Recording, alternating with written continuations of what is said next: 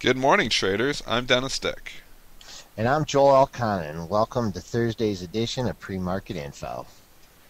There it is. That's going to be your mover on the day. Facebook up a whopping 23% now on their earnings report, up $6. Nobody, I'm telling you, nobody expected this big of a move here on this stock, Joel. The option pricing was way out of whack. They were expecting a move of 6 or 7, maybe 7.5%.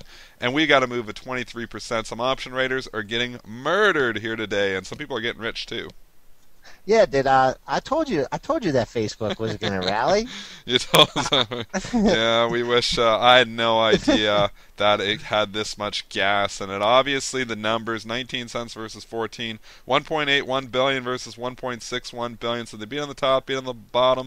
It was all they're talking mobile. They're starting to figure it out a little bit here. Newsfeed ads are thinking going to be the main driver here going forward. So again, they're saying they're figuring out mobile. I've always just kept thinking, I don't like the fact that they're sticking mobile ads in front of everybody's faces, but they're clicking them and they're making money here off of it. So, what can you say here? This is blowing through every resistance level that we can see pretty much here. Joel will find some level for you.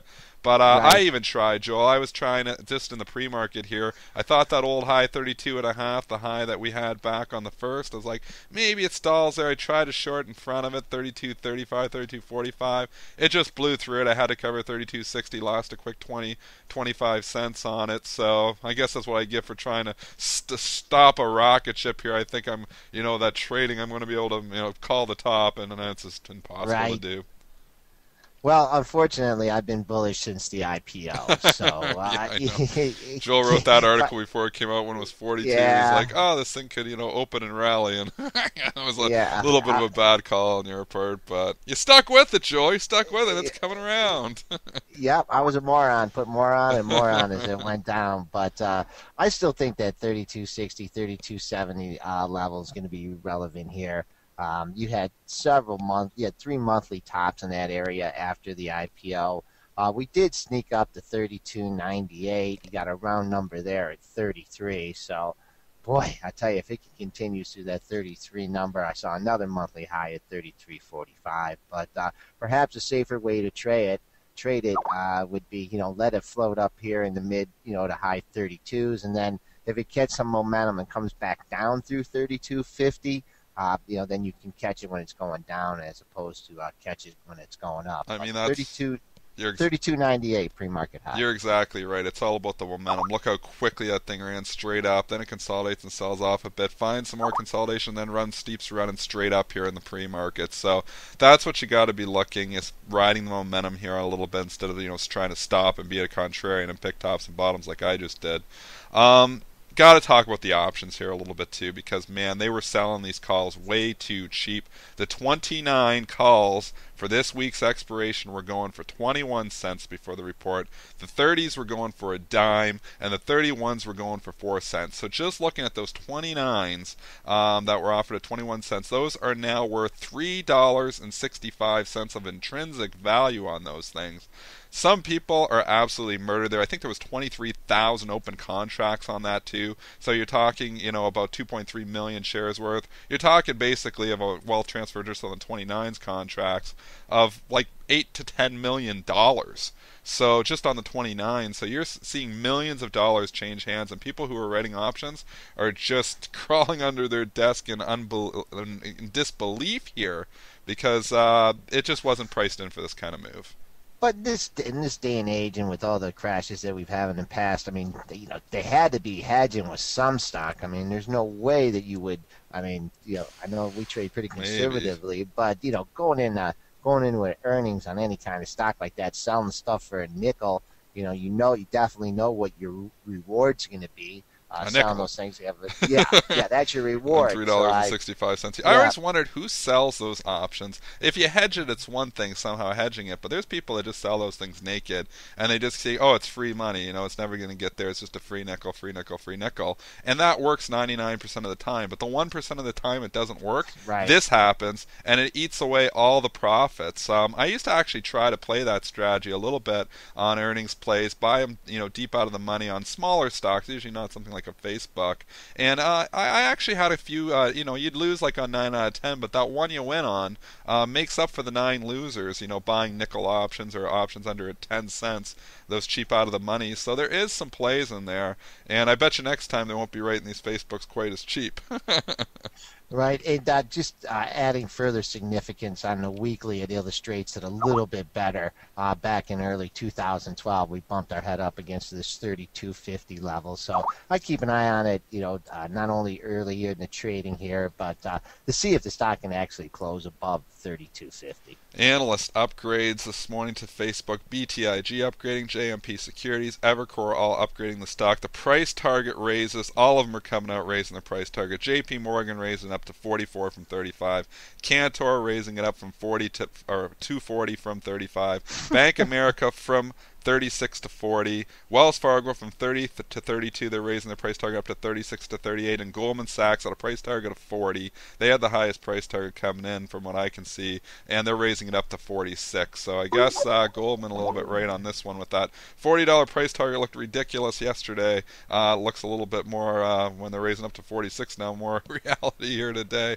What a move for Facebook. Congratulations if you're long the stock. I wasn't. I wish I was. You're not shorted though. No, not short. I have no position in Facebook. You were shorted. I've played it a few different ways, but I've been saying all along I don't like the fact those mobile ads are in your face, but they're clicking them. So I'm gonna sit back. You can't play like trying to fundamentally figure out this market sometimes and say, okay, I've got the fundamentals figured out. Now I'm gonna put the trade on, make money. This is a market that just rides momentum. It's a market that sometimes doesn't make sense. We saw that, when Travelers Group comes out, blows the numbers away, and goes down $3 on it. It's hard to really apply fundamentals to this market. It is a crazy momentum-driven technical trading market, and you can't argue with the technicals. So even though despite me, I don't love the fundamentals at Facebook, I think it's overpriced. I'm not going to try to short it, not for anything more than a trade anyways, because it's just got too much momentum here going again, and it's hard to fight that momentum in this market. With the market, with the SPOOs down 7 too here, yeah.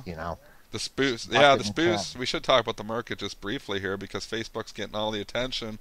The SP futures are down 7 points here, Joel. It's a follow through from yesterday. We talked about a potential double top at 1695.5. We tried to call the double top a couple times. I guess we might have it right this time at 1695.5 because it's 20 points off of that level there now. So you had a shot there yesterday in the 1693, 1694, even 1695 area, and we sold off significantly throughout the day. You know how I love my 2-day move, so I actually did come in short a little bit here today. Wish I was more short. But regardless, the stocks are down another 7.5 here this morning, following through on yesterday's little sell-off. Yeah, it was actually, if you include the high from Monday, you had a triple top from 94.25 to 95.5. And then you took out the lows. You had a double bottom from Monday and Tuesday, 1685.5, 86. Don't think we're going to get up there today. The relevant number here this morning is 1677.25. That was yesterday's low. We did match the July 18th low at 1671.75, but I think we might sneak down into the 1660 handle. Another trading double bottom there, right around 1666, just on the July 16th and July 17th. There are so many earnings reports here. We're going to get to a few of them. We'll try to cover as many as we can in a second. Let's just first talk about gold here because gold had a very bad day yesterday. Sold off significantly, obviously, and all the miners were down significantly as well, giving back some of those recent run-ups that they had. Gold, you can just go a little bit shorter chart just to show yesterday's action, obviously. Okay. We were up there, and you had talked about this whole 1350 area struggling in, and then we ended up giving back about 30, what was it, about $30 yesterday? Well, actually more at one point in time. We actually got below, is that today's? Well, today we got down to 1308.40. We bounced back a bit today, yeah. But yesterday it just started cascading down and really got ugly there for a bit. Well, that it did take out that resistance at the 1340 level, and then we'll have to go to the daily here to point out the significance of that 1350 level. You had a high at 48. Actually, you had an exact double top in that stock from Tuesday and Wednesday, 48.70, 48.70. And then also you had the high just around that area at 1351.20 in June. Pulled back. 1350 was major Yeah, hurdle. 13. Yeah, major hurdle. Still just got an eye. Did take out yesterday's low, but it just seems like it's going to sneak back down to that 1300 level, which was the old resistance. And all of these gold miners there got murdered there yesterday too after having a great run up here. You look at a stock like Newmont, NEM, stock got as high as 31.41 just 2 days ago. Yesterday topped out at 31.05 and boom, crashed down to 29.09, giving back $2 on the day. Did bounce 50 cents towards the end to close at 29.61, but it was a major reversal for the miners yesterday. So they had a few days of relief for all these guys that have been long, and they're starting to love the miners again. And then just kaplooey in one day, it basically gives back a good third of the run up that it's had.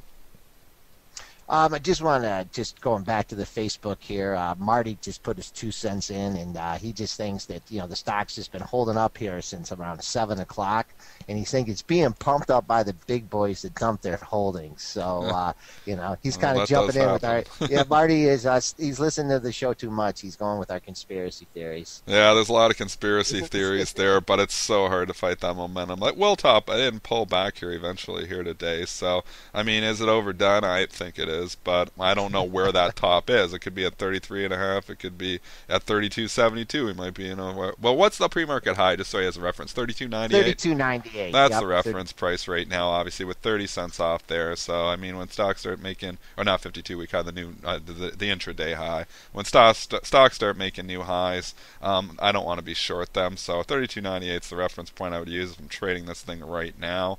And obviously it starts taking out 33 then. But a lot of times you see them go up a nickel and then pull back through, so sometimes it's better to play it as it comes back through that level too. Let's do a few of these earnings reports. There is a ton of them. We'll try to cover the main ones. General Motors reported earnings here, making new 52-week highs again this morning. It's just momentum, man. These things start going and they're hard to break. 84 cents versus 75. 39.1 billion versus 38.37 billion. Top line beat, bottom line beat. Stock is traded up at 38.15. It's pulled back a bit, trading 37.70 right now on 222,000 shares. Right, 38.15 has been the high in the pre-market. Big move for GM here. We have pulled back. This is keeping the back of our mind. Ford did get that big bounce off the earnings and stuff, and I believe I was checking it. The pre-market high was like 1765. Went to 1767 during the regular session, so that was a good reference point. 38.15 is going to be a reference point here in GM and early trading, and I believe this stock hasn't traded up near this level here since February of 2011, and then the all-time high reissued stock, it's 39.48, but not within striking distance, at least here for the next couple days. Those and I also read something in the Detroit Free Press today that the U.S. government needs 95.51 to break even. Come on. Yeah. How do they figure that out? Well, they dumped a bunch. They dumped a bunch at a loss. They took a loss. 95.51 breaking. Oh, that's crazy. I thought they were already breaking even. They were saying on CNBC. No, they took a big loss. They took a big loss. They dumped a bunch around 32. That's crazy talk. $95 on this stock. Maybe it'll see 40 one day, but 38.15 is your reference point here. Joel, you make a great point. These pre-market highs and lows, we keep reiterating this to you. That's what we're all about, is letting you know the pre-market highs and lows, because very few market participants use that information, and that is valuable information. Like you said yesterday with Ford, just ticking 2 cents above the pre-market high of the day, and then obviously pulling back a bit. GM, that high 38.15. So keep those pre-market highs and lows in mind when you're trading these stocks, because they can be used as reference points when you're trading. Obviously, it takes them out. They don't work all the time, but they do work some of the time. Joel here, let's go on to a couple other ones. We've got Bristol Myers, BMY, also reporting earnings here this morning. They came in line, 44 cents versus 44, 4.05 billion versus 4.05 billion. So in line on the top, in line on the bottom. Stock is just offered down and trading down about 60 cents here right now at 44 bucks, offered 43.95. Just looking at that one low of 43.53, which was back on July 19th, just 3 sessions ago. What's your take?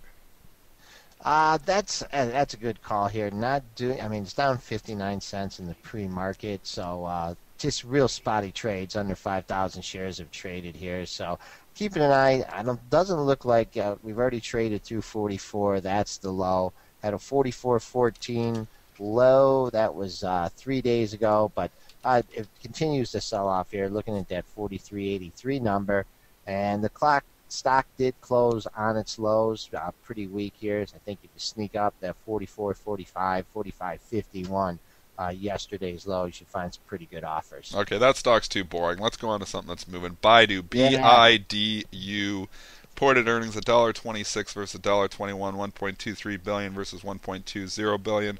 They're increasing their third quarter sales guidance, and the stock is trading up $19 here this morning. Another one that's got a ton of momentum, and the momentum is continuing. Anybody that is short this thing is pounding their head against the wall right now because the stock continues to go up despite the valuations being a little bit lofty. 17% more is tacked on to the price of Baidu this morning. Boy, 133.08 was the high that you had on going back on. Where was that? Oh, I That was made it right in the today. pre-market. Yeah, that was today. 133.08. 133.59. Oh, sorry, 133.59. Yeah, and then it got back above. That was the initial spike, and then it got to 133.59 again. So I'll just point that out as resistance point because if this thing doesn't keep going up like it is, I'm not even going to try and pick a support point here. 128 was the low that you had in the last 15-minute bar. So I would consider that minor You support. did have a couple of tops back in July of 2012. I'm going back to. You had a high back on the week of the 17th of August in July of 134.71, and the week of the 24th of August in 2012 of 133.96. So you did have a couple of tops there. You got to go a little bit further than that to the monthlies there, Joel, to find those couple tops I'm talking about. But you start getting up here. We're getting into areas that we haven't traded at in over a year here. So obviously it's in breakout mode. We saw, sometimes they can stall at these numbers, but a lot of times momentum just continues. This is the momentum market, and sometimes it continues to go through these prices too. So hard to step in front of a rocket ship and try to stop the top. Joel, we also got a ton of other ones reporting. Where do you want to go? That's pretty much the question here. We can go to Qualcomm if you want, which is QCOM. That stock reported last night and is trading up on 478,000 shares. It's up $2.71 this morning, $1.03 versus $1.03, but the revenue was great, 6.24 versus 6.05, and they're raising full year earnings per share and sales guidance here this morning or last night, and the stock is trading up here at 4% on the report. You did get a high 64.55, and the next bar only got up to 64.45. So perhaps someone's targeting the 64.50 level as resistance. So if you're looking for a target here from the pre-market activity, there you go, 64.50. Looking at the stock a little bit longer term here, going to the dailies, can actually find some resistance on this thing. You have traded up, haven't been over the $64 level since May when you made a high at 64.58. So there you go. Got a good level to look at there in Qualcomm. Under Armour, which is symbol UA, reported earnings, and it's flying here this morning too. Again, these stocks that have momentum, these stocks that have been climbing for the last year are continuing to be the ones that outperform the market, and Under Armour is up here and making new 52-week highs again this morning, trading 66.90. They beat 16 versus 14, 455 million versus 448 million. The numbers don't seem like that great to me. It doesn't matter. It's got momentum and it's flying here, and the stock is just ticked up to 67 and a quarter, which is a new 52-week high. Yep, and it's New just all-time hugging high, I up think, here. too, actually. Yeah, it hit that 67 and a quarter. Has only been able to pull back 35 cents since hitting that level. So we're using 67 and a quarter here, and you said going to the longer term chart, yeah, I believe that's an all time high for the issue. Yeah, I think 65.55 back on May 22nd was the new. There was the old all-time high. So obviously that number could be used, as maybe support here now if it starts to pull back in. But wow, it's got momentum going. You just got to remember when they start to turn, they can turn quickly too. But right now, a lot of these companies just continue to break out. Um, there's just so many to go. Let's go to Crocs because this will be a fun one for you to talk about, Joel. We've obviously it's an interesting company here, and it's down 24% this morning. Oh, Yeah, just getting absolutely murdered. The numbers were terrible: 48 versus 60. Bottom line missed, top line missed too. And they see earnings per share in third quarter at 20 to 23 cents. Estimates were up at 39, saying everything wrong here. Crocs this morning, and it is trading down significantly here in the pre-market. wow. I guess those shoes for adults is not catching on here. Crocs Uh, shoes. kind of have a, I don't want to call it a rounding bottom here, but you've heard the $13 level initially after the news was released. And since trading under 13 here, you've only been able to get to 12.86. So I think the stock down 24% in the pre-market. Someone is targeting this $13 area to cover some shorts. So I don't think I'd be shorting it at 13. If you can get above there, you might get a little bit of a rally. This stock, trying to look at the weeklies here. It was a good See if buy you back can. in 2007 at 79 cents. If Yeah. you want to find some good news here. Let's see. We had a low. Boy, gotta go way back here to find the $13 level. 1304 was a low back in December, early December 2012. That's kind of coinciding here with the pre-market levels. So 13, I don't know. I'm I looking wouldn't at short it there. October here too. October, you had a couple of lows in the week of the November the 9th, and the next week, the November 16th, you had two coinciding lows of $12 right on the kisser. That is 90 cents away from here, but I just watched the stock fall $4. I think it could fall another 90 cents. It could happen. I'm not saying it's going to happen, but it could happen. And there might be some buyers down there in that whole Wow. $12 area, but this is a stock. It's the whole thing. Cheap stocks get cheaper in this market, and expensive stocks get more expensive. That's just why the market works. You can say, oh, valuation-wise, well, the problem is sales are shrinking. They're not, going to probably make the money that they did in the past, and that's why it's coming down. And you got these momentum stocks, these growth stocks that just continue to break out. I mean, look at the charts of Biogen and Celgene, BIIB and CELG. Both of those companies report earnings here this morning. BIIB, they blow the numbers away. Stocks are making new. Biogen just ticked up to a new 52-week high. BIIB in the pre-market here. It got up to two. Well, the high was 242, I believe, and I believe it just got under there. Do you got the pre-market chart there, Joel? Grab the pre-market Sure. chart, and we'll just take a look at what the high is today. I don't know if it quite got there. Well, 245, yeah. So it did. It ticked a new 52-week high here in the pre-market. But if you put this chart into perspective and look at it, 2 years ago, this was $60 stock. It's now 234, and people are like, well, it's got to stop sometime. Well, I don't know where it stops, though, and obviously, the company is, this is one that actually does make some pretty good money. And biotechs are hot, and they've been hot for the last year, and hot stocks continue to get hotter. Yeah, it's pulled back hard off that at that level that it hit 245 in the pre-market. So, but you still may get a shot. I'd still use the 242.64, the former all-time high, as a solid resistance point. And Celgene, just quickly look at that one too. It basically just moves up every time Biogen's moving up, it seems like. And Celgene are trading up another $4 on their earnings. They beat the earnings to $1.52 versus $1.44, and they'd be on the top line as well. And that stock hit a new all-time high here too, 142.84 in the pre-market. Has pulled back a little bit too from those pre-market highs though. Right. So we'll be using that 142.84 as our first point. It did settle right at its old all-time high here, 138.77. So another come back down another $2 there, or excuse me, another less than a buck to fill the gap though. So keep an eye on that 139 level. If it holds that, you could slide back down to the close of 135.99. We are running dangerously short on time. Just check. There's like 300, 400 companies that reported here today, and some major ones still that we didn't get to, like Las Vegas Sands, Dow Chemical International Paper.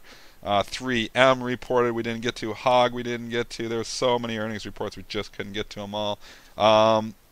Reporting tonight is Starbucks and Amazon here. Maybe you quickly just want to look at those two charts because obviously those are going to be the big guns here tonight. Maybe start with the Amazon here because Amazon obviously has taken out the $300 level just a few days ago, but then on yesterday's weakness closed below 300 for the first time in about a week and a half. What's your take there on the Amazon technicals going into the fundamental earnings release here tonight?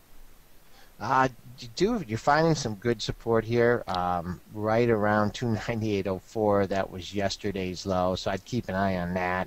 After spending, one day above 300, below this 298.04, you had that big up day. You had a low back down at 286. So trying to lock in profits here. Still trading up a little bit in the pre-market with the SPOOs down. So keeping an eye on that 298.04 low. And then looking at Starbucks, I believe that stock has been on a Yeah, little bit of a pull back pullback. now from the whole $70 area topped out. A big hole number couldn't get through it. Right. Do have a number I do like here on the downside for Starbucks. You hit 66.30 yesterday. You had a 4-day low at 65.82. So let's call that whole $66 level support. You're trading a buck above that.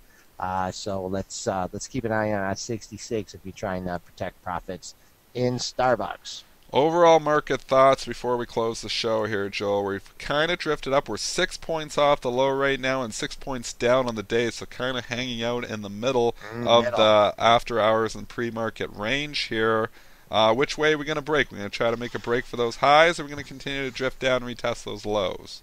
I don't know. We got a little bump off the durable good news, and that's taken us right up to yesterday's low at 77.5, and that also coincides with the mid-range on the day. So I'm looking for us to, in order to rally back into that 1680 handle, we got to hold this off the open, make a rally. I'm looking at this as kind of a lower risk short here at the 50% retracement. Coming back on the downside, that 71.75 number coincides with your 5-day low. But below that, you got to be looking for all those sixes, 1666.50 and 1665.75. That's our show for today, guys. Have a great trading session. We'll be back at you tomorrow.